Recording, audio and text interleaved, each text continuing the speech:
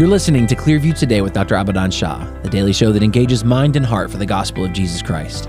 I'm Ryan Hill. I'm John Galantis. You can find us online at clearviewtodayshow.com.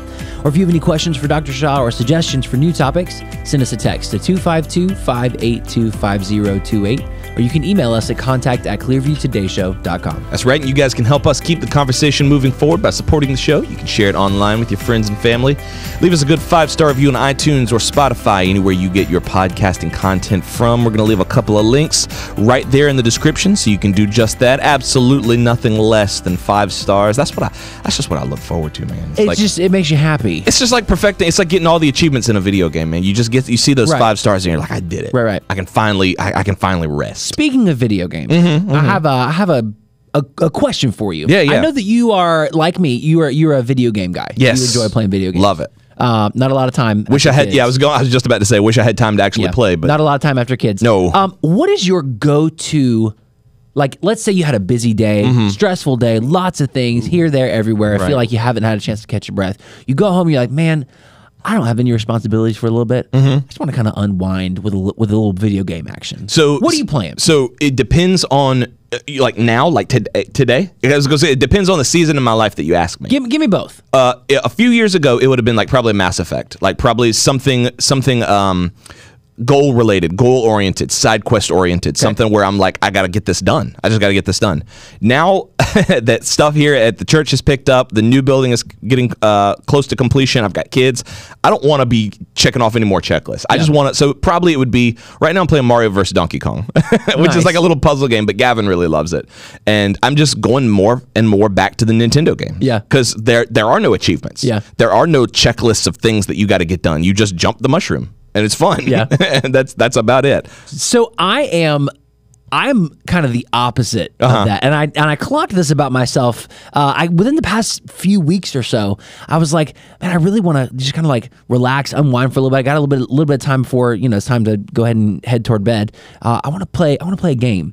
But I can have like the busiest, most hectic day, just making phone calls and make sure this gets done and doing this and doing that. And I get home, and the game that I go for is like super in-depth RPG, side quests, like make sure you get this done, this goal, this you got to get exactly right here. That's something you play when you're bored. Idea. That's something I have no clue. I don't know why, but for some reason, like when I clock out and want to kind of like, just do a mindless activity for a little bit, it's the most complex, convoluted video. That is weird to me because that's something like on a bored day, on a boring day when you got nothing to do, that's the perfect game because it's like I've got stuff to do. I'm busy. I've got to go over here to the Citadel and I've got to talk to this ambassador about finding this missing data chip. But I can't do it because I don't have the VIP key to get into the Citadel. So I got to take it to this planet and meet up with this people, have that conversation, choose the right dialogue options, get that VIP key, go back here, and now I've got a random encounter with these aliens I have to fight. But I can't fight them because I don't have the right armor upgrade. So I got to go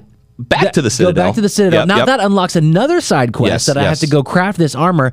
Yeah, that's my jam. I don't know why. But not after a real busy day. On a real busy day, I just want to jump turtles and not think. For me, that's like the unplug activity. Jeez, Crash Bandicoot is real good for that too. Crash Bandicoot, where you just don't think, you just like jump linear jump. Yeah, love that. I don't know why. I don't know if it's because my brain has been in gear, like on go.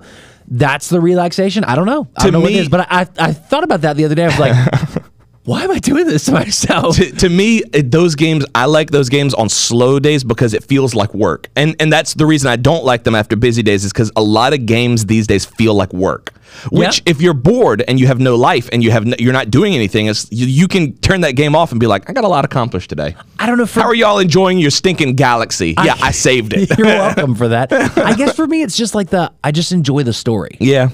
So like just to be able to kind of sit with that story, even if I'm actively participating in the story, just be able to sit with that story. That's the relaxation activity for me. I guess so.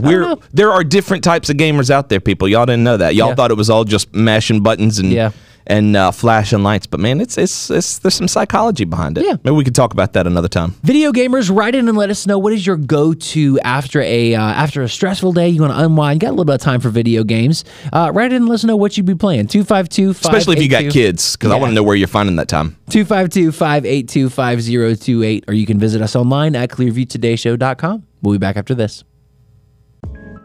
What's going on, listeners? My name is John. And I'm David. And we hope you are enjoying the podcast thus far. You know, we really appreciate how many of you download the podcast every day. Right. But we also want to remind you that we are first and foremost a radio show.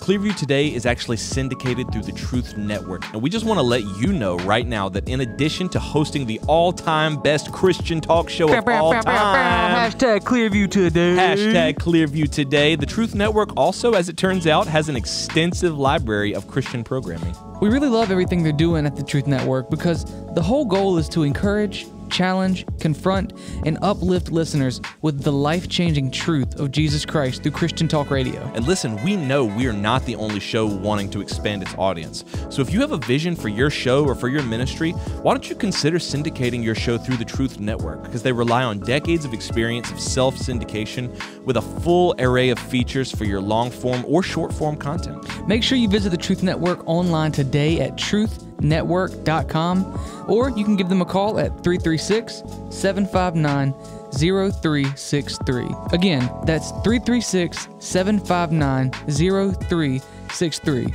Well, John, are you ready? I was born ready, my friend. Let's hop right back in. All right.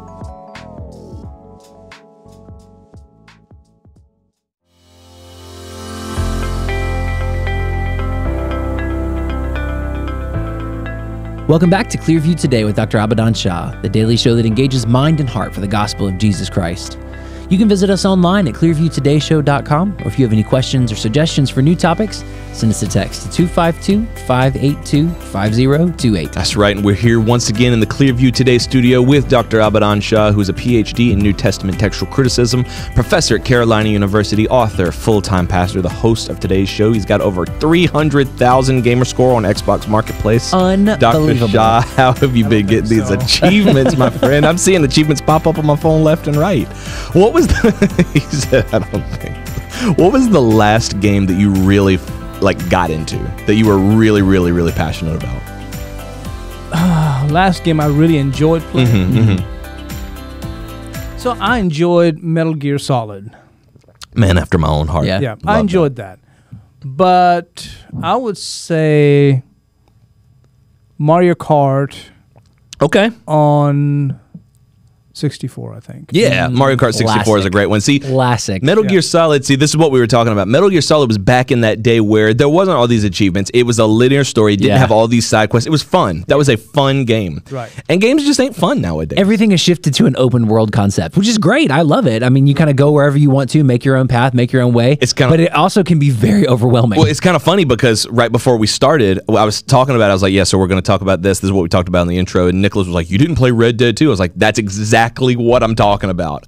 That is one of the most open, meandering, side questy games out there. That is not. What do I do next? Whatever you want. Now, that's what I said. If on a boring, rainy day when you got nothing going on, well, yeah, those are fun games. But who does that anymore? Yeah. But I've watched Nicholas play Red Dead. It's crazy watching the terrain. I'm like, I wish I could just snap my finger like this. You're somewhere and be in the And game. just be there. It looks unbelievable. No, it is true. Unbelievable. It's immersive. It's immersive. Those Rockstar games. For those who don't know, this is not like some weird, crazy game. It's the West. Yeah, Right. it's Cowboys. Yeah. It's a Cowboys. I didn't play the first one. Your son-in-law, Jarrett, gave me the first one to borrow. And he was like, just play it and to me because I know you're gonna love it. I kept it for a year. I never got around to playing it. So he asked me, he was like, I've been looking for my copy of Red Dead and I can't find it. I was like, Jarrett, you gave me that a year ago. He was like, oh, I forgot about that. He's like, how did you like it? And I was like, actually, I never played it. He said, give me my stuff back.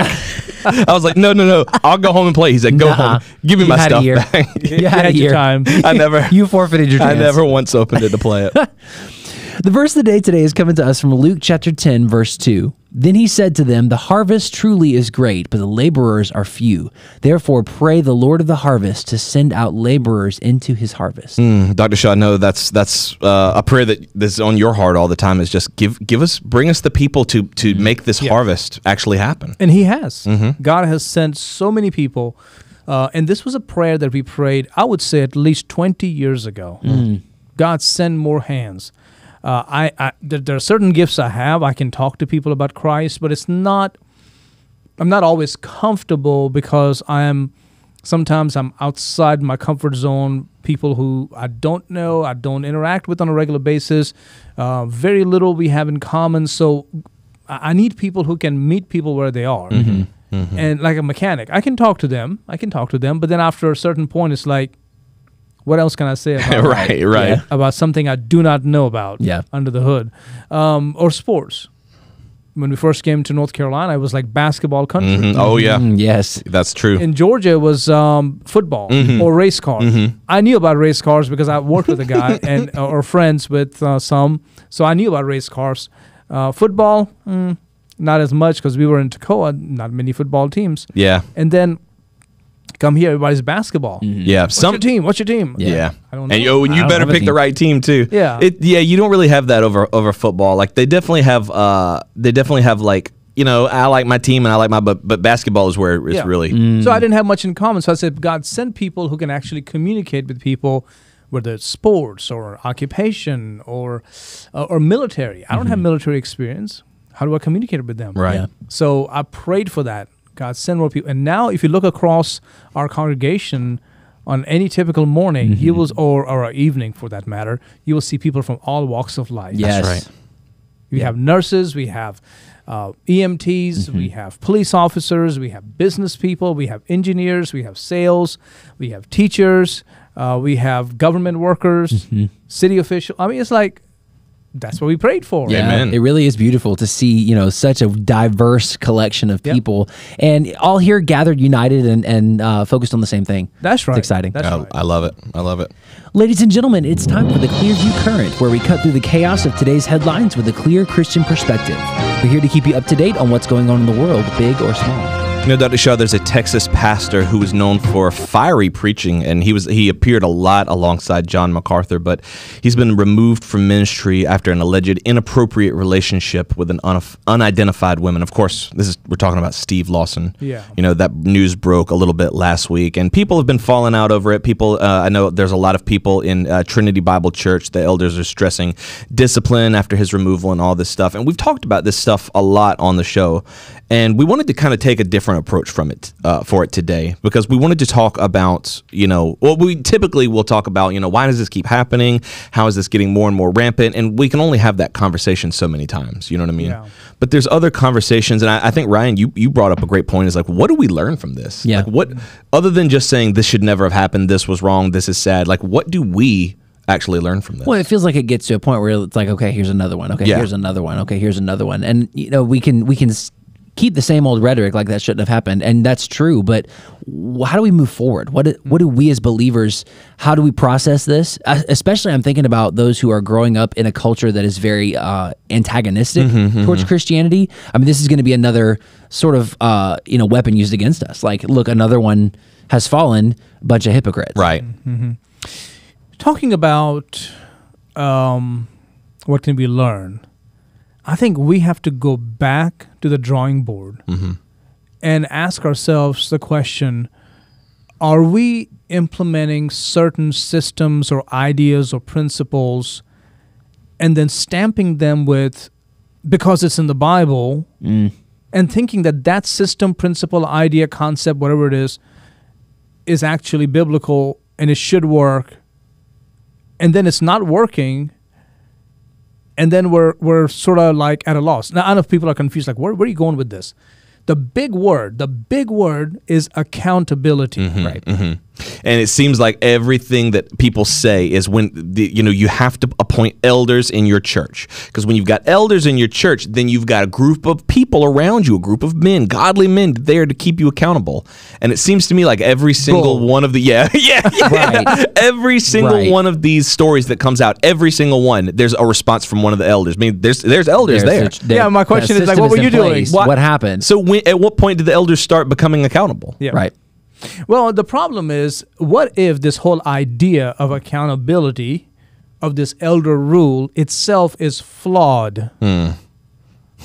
What if you're looking to the wrong place to find integrity? Right. What you're saying is, at the heart of this whole idea that I gotta have a group of people around me to hold me accountable, is like, as long as y'all are watching over me, I'm not gonna mess up. Yeah. But if y'all ain't there, I might. I might. It seems like, I mean, I'm going back to elementary school and the scientific method, testing a hypothesis. If you have a I didn't even think about that. in place and you test it and it is proven to not be effective, then you go back and you change the original premise. Like the original premise was faulty. Yeah. Very interestingly, a lot of these who are coming out right now with messing up and losing their moral integrity are coming from elder rule churches. Right. What is happening there? Right. I would say almost every single one, right? I mean, I can't think of there are some who are not. Okay. But I don't know what they're coming from. Yeah. I was going to say I can't think of any that have come out that haven't been from elder rule. And yet this is always the what you call it, the template that people espouse. Right. But if you had this wouldn't happen. But it seems to be at a certain point we have to say, like, okay, it's clearly not the key to success here because it's not working. It's not working. And what if it's not in the Bible? Right. I know right now a lot of y'all just like they perked up. They perked up. They spewed out the coffee in their mouth all over the windshield. Like, what? What do you mean? Show me some verses on accountability that are often used to say this is why you need it. So I decided to do a Google search. I did one over here, and I did one on my iPad. Unfortunately, they sync, so I kind of had to say, no, stop syncing. I pulled up two different sites. Right. Scriptures on accountability, and the other one is verses on accountability. Just Google search. Nothing special, no book on accountability, just these searches. So I came up with a few verses. First one here is Romans chapter 14, verse 12. If y'all can be like quick to open them. Yeah, you get that. You get that Let's one. read them. So first one is Romans, and John, if you want to find James 5:16. Got it. 14:12. Yes, Romans 14:12. So then each of us shall give account of himself to God. Oh, not to the council of elders. yeah. Okay, James 5:16. Confess your trespasses to one another and pray for one another that you may be healed. The effective, fervent prayer of a righteous man avails much. Is that about accountability or about prayer? Yeah, it's prayer. Okay. The effective, fervent prayer. All right, James 4:17, Ryan. I got that. John, 1 Thessalonians 5:11. First. Okay, got it. James 4:17. Therefore, to him who knows to do good and does not do it, to him it is sin. All right, what's the next one? 1 Thessalonians 5:11. Therefore, encourage one another and build each other up, just as in fact you are doing. Is that accountability or is it like encouragement? That would be encouragement. It's kind of encouragement. All right, next one is 2 Corinthians 5:10. Okay. John, Matthew 12:36. 2 Corinthians 5:10. For we must all appear before the judgment seat of Christ, so that each one may receive the things done in his body. In the body, according to what he has done, whether good or bad. Matthew 12:36. But I tell you that everyone will have to give account on the day of judgment for every empty word that they have spoken. All right, Proverbs 27:17, Ryan, and John, Matthew 18:15 through 17. 15 through 17. Let's do it. 17. As iron sharpens iron, so a man sharpens the countenance of his friend. Is that really about accountability, or is like, hey, I'm going to help you be the best you can be? Right. It's building him up and encouraging him. Right. accountability. Okay. All right. How about Matthew 18:15 through 17? If your brother or sister sins, go and point out their fault just between the two of you. If they listen to you, you have won them over. But if they will not listen, take one or two others along, so that every matter may be established by the testimony of 2 or 3 witnesses. If they still refuse to listen, tell it to the church. And if they refuse to listen even to the church, treat them as you would a pagan or a tax collector. Now, here's a question. Is that really about accountability in ministry, or is it really about somebody in the body of Christ sins against you. Right. All right. I can go on, and let me go a little further in, because it may seem like, oh, you're just picking accountability versus. Let me go further in. Let's go to Hebrews 4:13, John, and Ryan, if you would take Proverbs 28:13. Hebrews 4:13 says, "Nothing in all creation is hidden from God's sight. Everything is uncovered and laid bare before the eyes of him to whom we must give account." Proverbs 28:13. He who covers his sins will not prosper, but whoever confesses and forsakes them will have mercy. All right. James 5. Let's go back to James for a quick second, John. Verses 19 through 20. And then, Ryan, if you would take Galatians 6, 1 and 2. Says, "My brothers and sisters, if one of you should wander from the truth and someone should bring that person back, remember this: whoever turns a sinner from the error of their way, they will save them from death and cover over a multitude of sins." Yeah, I will hate to say that to you guys. If you think that's the verse, the person's already gone off the edge. This is to bring them back so there won't be more sin and more condemnation. Right. So it's not really accountability. Didn't work out at that point. Right. All right? Galatians 6, 1 and 2. Brethren, if a man is overtaken in any trespass, you who are spiritual, restore such a one in a spirit of gentleness, considering yourself, lest you also be tempted. Bear one another's burdens, and so fulfill the law of Christ. Right. I mean, this is not about a group of people keeping each other accountable. So the question comes back to, how do we do that then? Because we think this system is going to hold it. The system comes from a lack of trust in leadership, which is coming from a response or a reaction against Catholicism. Yeah, that's a good point. Right? This is against Roman Catholicism. The response that how can this one man sit up there and be called a pope, which means papa, and tell us how to do things, and he has these cardinals under him and blah, blah, blah. We're going to make sure we don't go to that system. Hence, we're going to have plurality of leadership. Yeah. Okay, well, do it. Well, that's the way it was supposed to be. Well, when you go to any of these churches that have this plurality of elders and plurality of leaders, it's always that one who is the shining star. Yeah.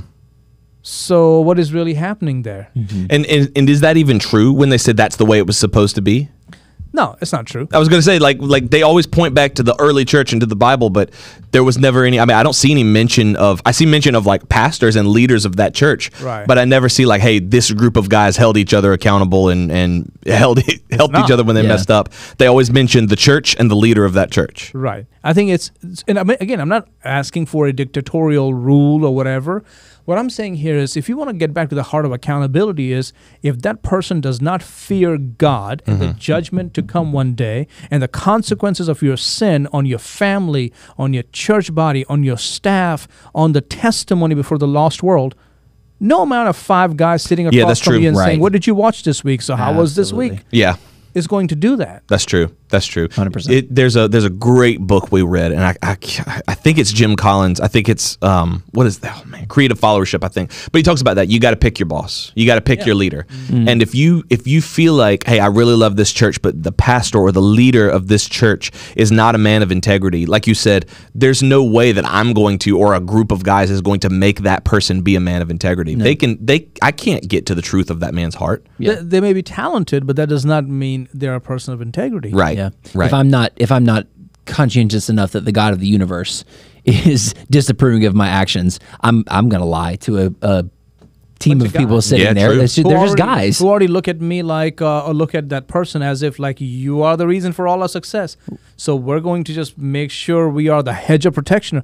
You really need a hedge of protection around you. Right. Right. Yeah. And that's a good example of how traditions have become sacred for some people. Right. I mean, it's elevated to the place of Scripture, when in reality, that's never outlined in the Bible. It's like we're expecting to implement what a parent should do with their child with a grown man. Yeah. True. Like a mom and dad are to watch over little Gavin or little Holden to make sure they don't do anything dumb Yeah. or run out the road and out the door into the street. Right. Well, that's what a parent is supposed to do. You're expecting to parent one of the elders? Or the pastor of your teaching church. elder? Yeah. Well, it's a sad testimony. I mean, even then, that's the word they use. It's funny that you say that because the headline is Trinity Bible Church elders stress discipline. They're going to discipline this guy. They're going to give this guy a whooping. I mean, look, I know that's not what it's saying, and I get this is a serious thing that this church is going sad through. Thing. But at the same time, it does kind of point out the flaw. Like even the terminology, the nomenclature is the same. We're having to babysit and parent our pastor. And if that's the model, if he requires that much supervision, do you really want him as your leader? Do you really want to be set up in a church that you got to constantly watch over and hover over and babysit and scrutinize every move? Oh, we trust the guy. It's the Satan. So you're going to stand against Satan for this guy? Right. Yeah, good point. My suggestion is, yes, we need to be together because Satan has more trepidation when we are in fellowship rather than when we're isolated. Okay, that's given to all of us, right? To live in the body of Christ, and there are scriptures for that. But to think that a leader can be sort of kept in line by other group of people, that person will find a way to sin. Right. So I'm reading this article now, and this is actually coming from one of the elders. This is a direct quote from him. I'm not making this up. Just like parents discipline their children out of love and concern for their well-being, the Lord disciplines his children because he loves them and wants what's best for them. So what do I got elders for? Yeah, no. You're all undermining your own position. Yeah. What is the Lord going to discipline through this man? Is that what elders are there for? Well, I mean, I'm asking because we don't do this at Clearview Church. We don't have this set up. We don't have it where there's an elder rule. There's the pastor, there's this pastoral staff, and then there's the congregation. There is accountability. Right. But in 3 areas. Number one is financial. Second is sexual or marital. And the third is doctrinal. Financial accountability, we don't handle the money. Right. We have a finance team, we have a CPA, all that happens there. That's accountability. Right. All right. Secondly, sexual accountability. How in the world can any of them hold anybody accountable when you are not in front of them all day? You Right. The only person who can hold that person accountable is his own wife. Yeah. If he's lying to her, if he's doing all these things behind her back, I mean, that's a bigger problem there. Yeah. And if he's lying to his wife, don't you think he's going to lie to a group of elders, a group of guys sitting across from him? Great 100%. point. That's give him a applause. Oh yeah, let me get that. I'm a little slow with my sound Thank you. effects today. Appreciate that. Hey, there you go. Around here, I'll give you that too. Thank you so much. Yeah, he's gonna lie to Appreciate that, he's gonna lie to y'all, man. Absolutely he will. He's gonna lie to y'all. And then doctrinal accountability. Where does that go? So we're going to have a bunch of... It was so funny at my ordination. Again, I'm not trying to brag here. It was quite funny. I had brought in a couple of pastors, one seminary student, and then our deacons. And I was doing PhD work at the time. And so I sat down across from them, and I'm ready. I had read up a few things. I was like, how much can I read? I don't think they're going to go that deep with me on like give us the history of the penal substitutionary atonement of Christ. Yeah. I said, I don't think they're going to do something like that. I think this is going to be more, what do you believe about the Bible? Or what do you believe about visitation and things like that? So I sat across from them, and I remember very distinctly the person who was leading the whole ordination, the council. He was a pastor, a friend of mine. And I asked him, I said, can you please lead, get it going? He said, oh, yeah, I'll be glad to.